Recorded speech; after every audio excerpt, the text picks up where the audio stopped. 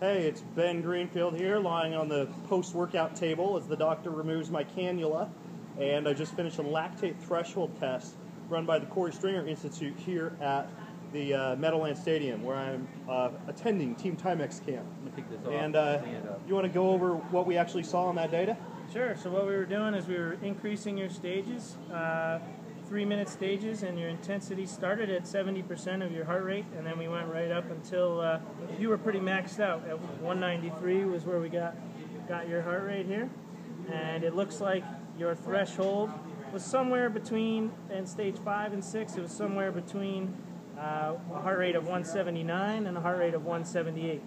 So it looks to me like your lactate was right around, when it was reaching 4 millimoles, you were about 182 heart rate, and your speed was just over 9.5 miles an hour.